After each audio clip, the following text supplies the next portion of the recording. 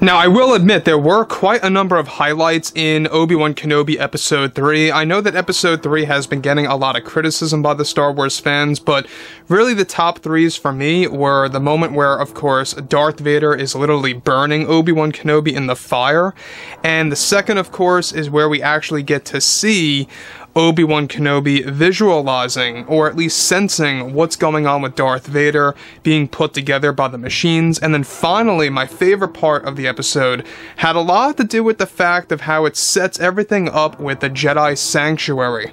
This is Mike Zero. Make sure to subscribe if you're new to the channel for future Star Wars updates. Also, by the way, guys, make sure to drop a thumbs up on this video to support the channel. I thank you all so very much for the kind support. It is greatly appreciated. Now, one thing about Disney Star Wars is that we already know that they are moving forward with a Obi-Wan Kenobi Season 2 to really propel Obi-Wan Kenobi into the future of the franchise.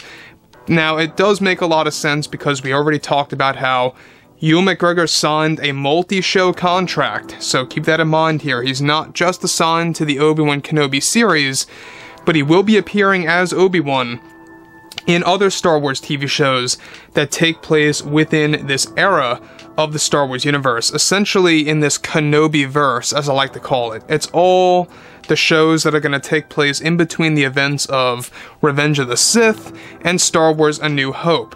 Now, with that being said, however, what's even all the more exciting about Season 2 is that they will be using a lot of the older concepts from the original scripts of the Obi-Wan Kenobi movie before Kathleen Kennedy had any kind of input in all of that.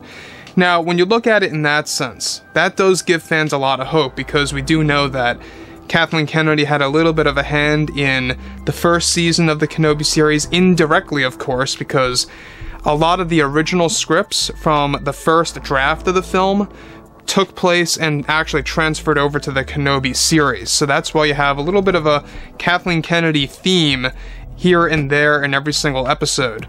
So with that being said, however, given that the Kenobi series is already halfway over with the 4th episode, about to air in a couple of days now, creators Jon Favreau and Dave Filoni are beginning to work, of course, on The Mandalorian Season 4. However, it's described that recently the director of the Kenobi TV series is currently working on the 2nd season of the Kenobi show that has now been greenlit and approved by Disney CEO Bob Chapek that is moving ahead. Now, many of the storyboards from the original story of the Kenobi series is set to be used for the 2nd season of the show that is currently being reworked immediately ahead of time. One of the big scenes that are set to be used in the next season of Kenobi is set to feature a big moment with Obi-Wan Kenobi using the Force to communicate with both Qui-Gon Jinn and Master Yoda from afar. Further, it's noted that this was a scene that was meant to appear in the original Obi-Wan Kenobi movie, as well as the first season that is now going to be used in the 2nd one of the show, and that this will be teased in the 1st season as well. Now, Kenobi is said to meet with the Force ghost of Qui-Gon Jinn for the first time in 2 years since the events of the 1st season. This is described to now take place within Obi-Wan Kenobi's own hut on Tatooine during the nighttime, where Qui-Gon Jinn reaches out to Kenobi by speaking his name. Now, Kenobi comes outside of his famous hut, as seen in Star Wars A New Hope, where he begins to talk more about his confrontation with Darth Vader. Now, let me just stop right here for a second. Now, that is a very interesting development, is that you guys may recall that so far in this season of the show, we do not see Obi-Wan Kenobi's hut. He is currently living in a cave. And given that the next season is planned to take place roughly 2 years after the events of this one, he's now going to have his very own hut on Tatooine. That is a very interesting development, and it even ties directly more into Star Wars A New Hope. As you guys may recall, when Luke goes to Kenobi's hut, that's where he actually learns more about his father Anakin and gets the actual lightsaber. So moving forward from all of that, one of the storyboards actually goes over a sequence in detail in which Qui-Gon Jinn begins to go over a valuable lesson with Obi-Wan to try and let go of his fears and to diminish the nightmares that he is having, and reminds him that this is not a healthy thing for a Jedi. This is where Yoda appears also on Tatooine next to Qui-Gon Jinn, however, not as a Force ghost, since at this point in time Yoda is still alive, but as a Force projection.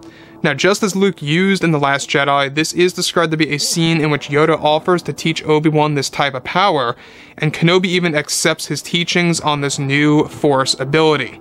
So keep in mind that a lot of these new Star Wars shows, when it features many of the main characters that are going to be Force sensitive, basically Lucasfilm wants to explore new Force abilities to be used in a lot of these projects, such as the shows, the animated shows, books, novels, and comics, etc., to really expand all of this from point A to point B, right?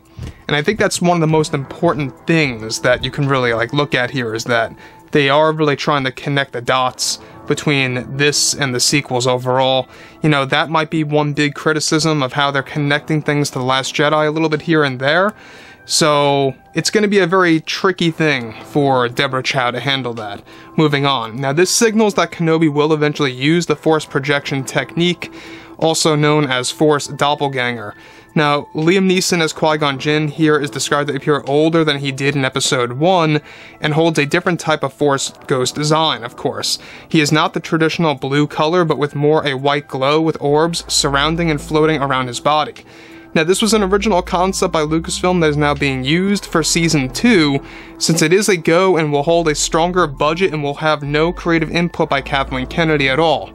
The scene then begins to progress to a point where both Qui-Gon and Yoda also reveal to Obi-Wan a piece of Skywalker's future that is going to be crucial to the end of the Sith, where they both inform Kenobi that Luke holds a future where he will be responsible to bring balance to the Force and the end of the Age of the Empire for good.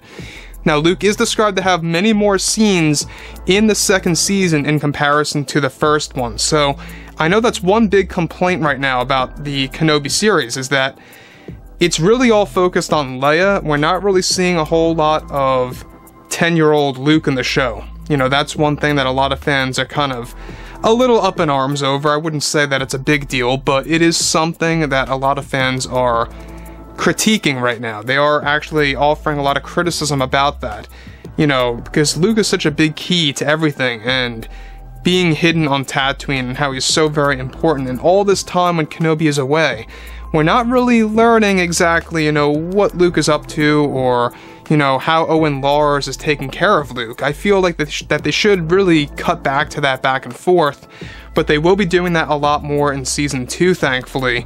That's going to serve Luke justice more. So, with that being said, alright, with the second season of Kenobi now greenlit by Bob Chapek, you can see that they really want to make sure that they take advantage of the shows that have the highest ratings. I don't know if you guys looked at the stats, but the Kenobi series is the highest rated Star Wars TV show as far as ratings go. Alright, I'm not quite sure about how feedback goes, but so far the Kenobi series has mixed reactions. Let's be real, okay? I think that The Mandalorian Season 2, the feedback of that is superior than Kenobi at this point in time when you look at what fans are saying and reacting to certain plot elements. That's just how things are at this point. So, with that being said, you know, on top of all of this, everything really is moving in motion. They are trying to build this universe between episodes 3 and 4. So let me know what you guys have to say about all this below in the comments, and if you guys did enjoy the content for today, make sure to drop a thumbs up on this video to support the channel. I thank you all so very much for the kind support, and I'll catch you guys next time.